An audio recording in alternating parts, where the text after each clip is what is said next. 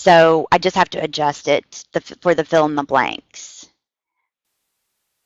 Does that make sense? Because it's not going to automatically give credit for those, but I'll just put like, okay, those are worth 1 point. Or sometimes I'll set them those to no points, just so it'll be, when they get their final score for it, it won't throw them off as much. And then I also put little alerts to show them that your score, you know, this is worth 20 points, but your score is not going to reflect, you know, your full points. I call them iLearn quirk alerts, and I just put them in text underneath so I can hopefully cut down on their confusion and questions about that. Okay. Are we back? Are we good? We're good. Okay. All right. So, but you can see how this long list of things, and they do leave it blank if they haven't taken it prior or concurrently for the list of classes. So, so their scores will be different for that one, but I just adjust their overall score. It's a participation thing. To create the fill in the blank answers, like, oh, so what I do is I put just a star instead of listing different options for fill in the blank answers. I just use the little asterisks, and then it should count whatever they put in there as correct for the fill in the blanks. Okay. All right. So let's see. Here's more matrices. Those are simpler, but then you can also do an explanation. Like, for instance, the accommodations one. Do you get accommodations true or false? And if true, explain. So you can add, you know, the little text box for explaining other answers. So that helps for the accommodations. And I collect data about what kinds of technology they're using, what kinds of online accounts do they have, what kinds of technology are they using, to try and give me an idea of what are the types of things that I can do in this class. It's an entry-level class, so it's a 102 class. So I want to, you know, be sure that I'm including things that they, you know, can participate in easily. All right, so that's more examples of those. Oh, yeah, this scale. I also use the matrix for the scale. It's a Likert scale from least to most, right? And then they each have a certain value. So I want to know how much experience they have in online classes, how much experience do they have with iLearn, and then some of the other online tools that we could use in the class. And this gives me my experience ratings. And then when you get to chapter by chapter, I had a student just recently ask a question about, where do I find the activities? Well, there's a notice on, it's an announcement that's right on the home page when they log in, that you'll find activities under chapter by chapter.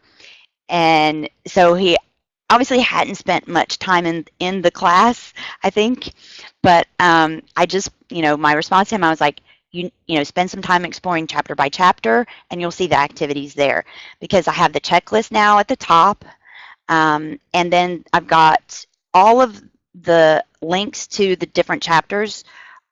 The book itself is set up in parts, different parts, and then the chapters underneath that. So those are all collapsible sections to help keep that page organized. And then, of course, each chapter is a sub-page. So they'll click on the chapter and then go to the chapter page.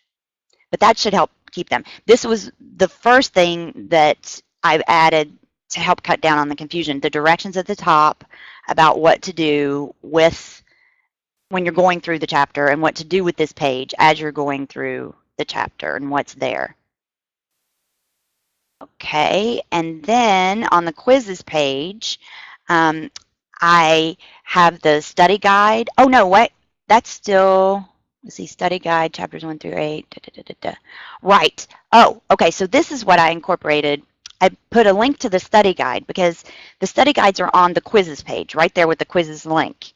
But I still had students asking me, saying that, I can't find the study guide. So I thought, why not put it directly in the chapter by chapter where they'll need it, like where, and because they're supposed to use it as they go through the chapters to help guide them. So I added in a collapsible section with the study guide right there for them. So it's now there and on the quizzes page. All right, so this is an example chapter page, and you can see, how to complete the chapter basically. And then you see the activity. That's the subpage that'll take them to the activity, the perception activity link. And then they have their chapter notes, which is the little PowerPoint title slide that you see. And then I also have a separate collapsible section that begins collapsed. It always starts collapsed for the videos. That's really important because I have a number of different videos for each chapter. They're just brief little clips from a lot of times popular media, movies, and television shows that illustrate different concepts and different theories. So, and then I'll have in my chapter notes, see whatever the clip title is. Well, so having, 4 or 5 videos on a chapter page was causing really long load times for the pages. So this, having it in a collapsible section, starting collapse, really helped cut that down. Okay, so this is the quizzes page where they have 2 quizzes in the class using those collapsible sections and using prerequisites to be sure that they don't skip around, right? I want them to take them in that order. And then I can also use prerequisites to be sure they've taken both quizzes before they take the post-test on the debriefing page. The way that I did that is you can see I have the quizzes menu item right there, and then the debriefing one right after that. So the quizzes page is a prerequisite. It's a required prerequisite for the debriefing. And then not until they've, clicked on the study guides and completed both quizzes can they access the debriefing page. So the prerequisites can be very helpful for guiding students the way that we want them to be able to complete things as well. Then there's the debriefing checklist. So they're at the end of the class now. They have a letter to future students that they write and they submit on here, and then the post-test and the post-test study guide. So that's just making sure that they get everything done for their debriefing. And again, with the collapsible sections to help that go more quickly. All right, so engaging online students. Now, how do we go about doing that most effectively? So the engagement part, the first way that I engage them is during the orientation. There's an introduction step where step 6 is go introduce yourself, and then I link to a page, and you'll notice that I've used comments instead of the forum. So you can post comments, you can reply to comments, and it creates one full page that everyone can see. So I really like that comments tool better than the forums for that purpose. Then I have activities for each, well, not each chapter, but not every single one, but for important concepts that I want them to get, like perception. Everyone's perception is different. So I have these 2 videos, classic videos about selective attention. And they watch each of the videos. They're supposed to count the basketballs, but there's a distractor in each one. I don't know, you may have seen it in a psychology class that you took. But then they enter their perception activity results, and that's a comments page where they put how many times people pass the basketball, and then, I ask them to comment on and describe their experience. And some people see the distractors, the gorilla, and there's a woman who walks through with an umbrella, and you'd be surprised at the number of people who don't see them, and that's what you end up realizing when you enter your results is that, hey, I saw it, but not everybody did, or, sometimes students will see and they'll say that they saw other people talk about it and they had to go back and watch it to see it because they were concentrating on counting the basketballs. So this is what the comments page will end up looking like for an activity like that. So it's one way to engage them. Other activities that I use to engage students in iLearn, there's a really cool cultural dimensions activity where they go to this site. I link to another site where they pick their own culture and then another culture that they're interested in learning more about. 51% of Marist students study abroad at some point. So they're all interested, I think, in various cultures other than their own, and many of them get to go see them in person. So I said, for instance, if you're thinking about studying abroad, maybe choose the culture that you're interested in going to or one that you're interested in learning more about. So, and then they get to see side by side these different communication characteristics that these cultures have. Then there's the mind in the eyes activity where they go to this page where they have to read the person's emotions in nothing but their eyes. And this is it's a Baron Cohen, it's psychological, it's a real test that people take, and it gives them their results at the end, and then they'll enter their results in iLearn. Then there's the Johari window activity where they actually engage with their own friends and family. So they go and choose these qualities about themselves that they think describe themselves, and then it gives them a link, and then they send that link to their friends and family members, and their friends and family members go to this page and choose the qualities they think represent them, and then it gives them a readout or a final Johari window that shows them the qualities that they show to the world, which would be like the facade, but the facade is what they show to the world, but they don't really like see in themselves. And then you've got the arena area, which is like where everyone's aware, they're aware of what they're showing people, and other people see those qualities in themselves. And then you've got blind spot, and then the unknown area, which is unknown to them. So a lot of times they see qualities, they get to find out qualities about themselves that they had no idea that they possessed. And there's also a dark Johari window, but this one usually focuses on positive qualities. So I get the best feedback about this activity, and it is extremely interactive and engaging, I think. So, and again, it's a real psychological type test too, so it's valid. It gives you dominant traits and even percentages. So I ask them questions. So what they'll do after they complete this is they'll go into iLearn, and I have a tests and quizzes set up where they'll enter these results, and they can even upload their file. So for instance, I ask them, I just kind of put a little mashup of different screenshots on this page, but I'll ask them a question about what 5 or 6 words did you pick that describe you well, and then I did the fill in the blank, and then put 1, 2, 3, 4, 5, 6 in the fill in the blank and start it off, and then a star, so then they can enter those qualities. And then the essay question, I included that one too, about do any of these things surprise you? Love those tests and quizzes tools.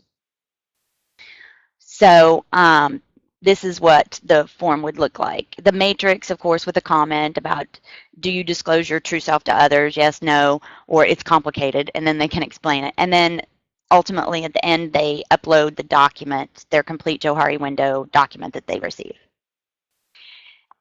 Students love that one.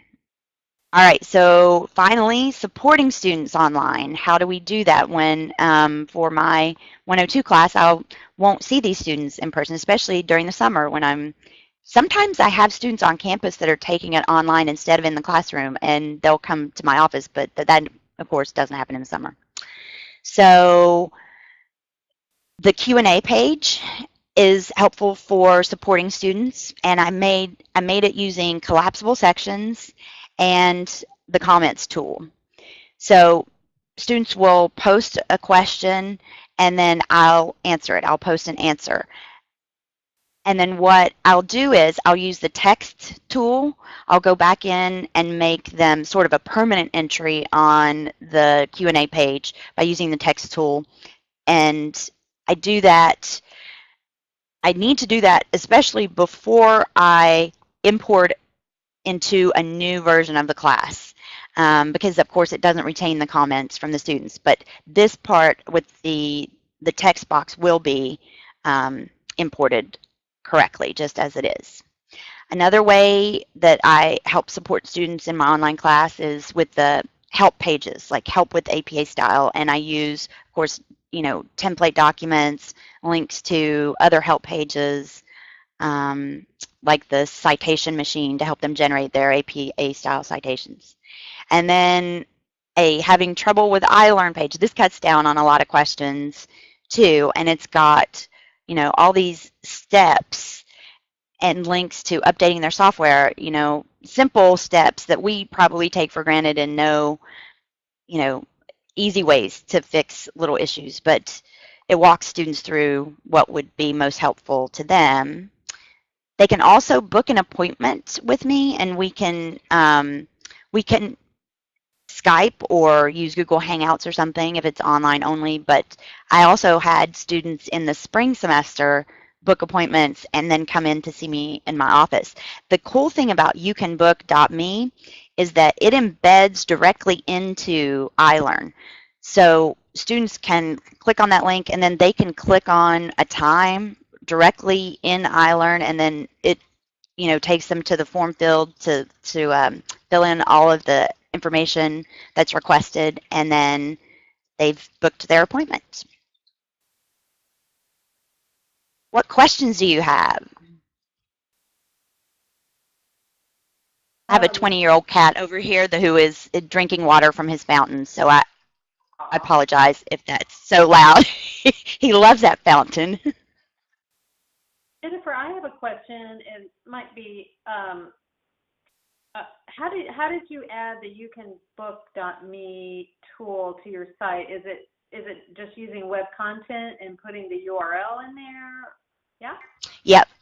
Yep, that's all it is just a menu item that links directly to the URL. Awesome. And it automatically did it. I know. It was really cool. That is very cool. Yeah. And the Johari window sounds really fascinating, and I bet you get a lot of great feedback from your students about that. Yeah. They love finding out things about themselves anyway. So, yeah, that's one that they really love. And especially because it engages them with their core group of people, their friends and family, right? So that's different than most classes. Most classes they're going to engage with only the other students. That is excellent. And sorry, folks, I kept getting, here I go again. I'm getting disconnected once again on the Oh, browser. So if folks posted comments or questions, I may not see those. So I don't know if that happened, but if you posted I, questions in the chat, I missed them. are there Maybe are there not. any? I think I got to most of them. I don't know. Okay, good.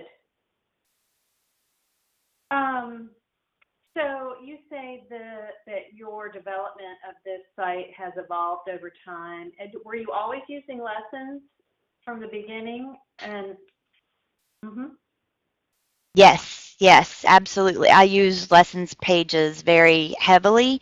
In fact, like the traditional assignments page, I don't make available to students as that assignments page. Like I I hide that one and then I make a lessons pages and then I link to the assignments for them. Right, So when they submit an assignment, it takes them to that and they can see all of them, but they don't ever go into just that assignments page. right. And my Yeah, that's quizzes page is different too. It's a lessons page. My quizzes page is a lessons mhm. page.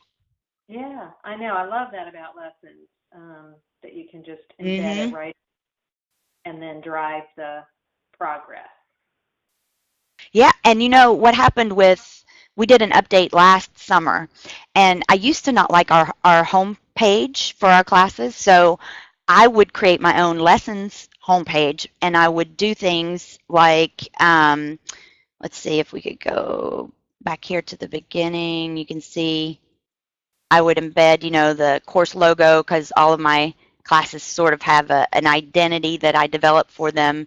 Um, so, so I had Right, designed. You can see I've got the little logo, and they can link to their welcome section. And I had announcements on there and things like that. And So I had built that, and then when we updated in one of my courses, it made that the automatic homepage. And I'm not sure how it happened exactly, but I remember Louisa calling and saying, "How did you do that?" And so I said, "I don't know. It's just that I had, a lessons page designated as a home page, and I guess it read it and made it." So now they've created all of the home pages to look like that, and it has the little information area where you can, put in your logo and your information and your Yeah. announcements all on that one page. Yep. Yeah. So cool. Wow. Yeah. Well, we'll have to ask Louisa then Yeah. how they're doing now. She's not on the call, unfortunately, or we could ask her now. I know she was But supposed to be. She must have yeah, gotten. yeah, waylaid Yeah. somehow. Yeah. Yeah. Yeah. Folks, any other questions for Jennifer before we finish up? We've got about 10 minutes, so we've got some time for questions or comments. Something that I'm using now that I've used in, I teach research and analytics, um, and I love having students design their own iLearn pages. And we found a sort of a problem. So I had them do a quantitative and a qualitative research design, and I had one lessons page designated as the research designs page, right? And so I had two sections, and I added the feature where students create their own pages in the quantitative and qualitative sections. Well, in one class, it deleted all of the qualitative ones on that page, and it looked like a student had deleted it, and all of everyone's content was gone.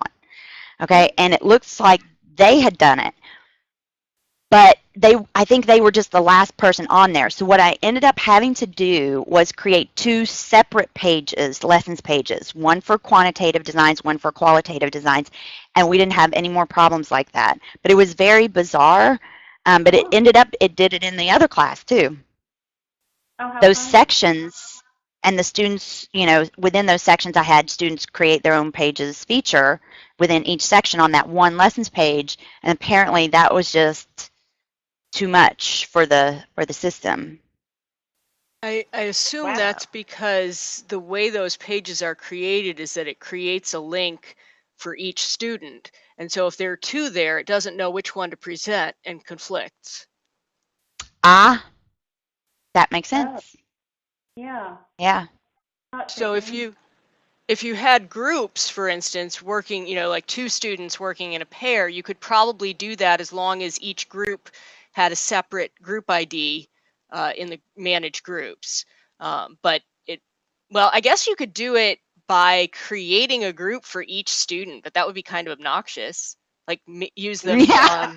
the automatically created groups and tell it to put one student in each group, and then you could have the students create individually for one of the lessons items and then as their group self for the second one.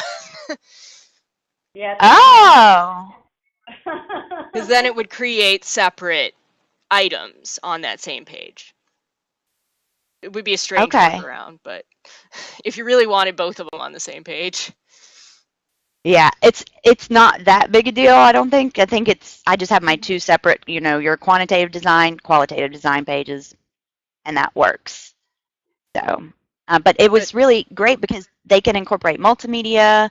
And then I always enable the student comments, and then I gave bonus points for people going in, which it'll be required this next time around, for finding and commenting on other people's designs, because it gives them ideas for their capping projects that will be coming up in their future, and um, Mm-hmm.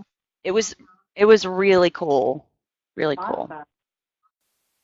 Jennifer, thank you so much. This is really a lot of great information. I love how you organized your course and built in the interactivity and engagement and support for your students. This is really a really great presentation. I can't wait to share it with faculty here at UVA as well. So thank you Oh, again. fantastic! Oh, thank you. This was a really neat experience. Thanks so much. Great. So we're Should going I to just move log on. out or? Okay. Yes, you can. There's a leave button at the upper right, or you can just stay until we're Okay. done. But either way, we're almost done here. The Okay. upcoming meeting schedule, we have on August 2nd, Andrea Novicki at Duke University presenting on anonymizing grades in Sakai. That should be interesting. I'm not sure if that's a feature request, but anyway, it'll be interesting to hear about that. We have two open dates, August 16th and September 6th. And we may wind up canceling one or both because I know that is really busy times for most of us getting back to school underway. And but if any of you do have topics that you'd like to hear about or would like to present, do reach out and let me know. It's always Jirapalooza. That's right. That's right. That's true. If we don't get a topic, we're going to do Jirapalooza. It's almost like a threat. All right. Well, of course, And nobody then has it. So. Yeah. On September 20th, we're going to have another Atlas Award winner, Denise Comer at Duke University, talking about composing the internship experience using social media and digital discourse. So that should be really interesting as well. Any other quick announcements or comments?